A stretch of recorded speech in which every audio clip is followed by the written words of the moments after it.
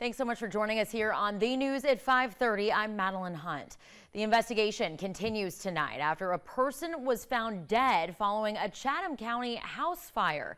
It happened last night around 11, and here's a map showing you where this all took place. It happened in the 7000 block of Mayor Avenue on Wilmington Island.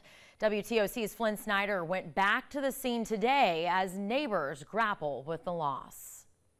The smell of burnt materials still linger in this neighborhood. All that's left of this house are charred remains. The house appears to be burned in several areas. Chatham Emergency Services Chief Chuck Kearns describes intense heat and says fire crews arrived to find flames coming through the roof. Firefighters say once the fire was out, they discovered the victim, but an official cause of death has not yet been released. Neighbors also tell WTOC a dog was killed in the fire and that the pet was laid to rest this morning. Crews say one person was able to make it out of the home. Chief Kearns also says Mayor Avenue does not have any fire hydrants, meaning crews had to call in extra water trucks to fight the blaze.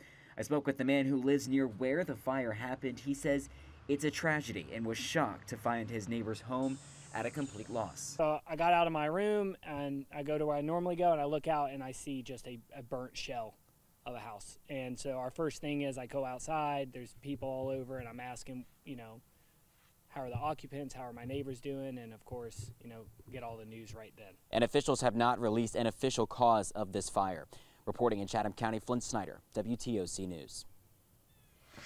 Happening right now, it's the Kiwanis Ogeechee Fair. We're giving you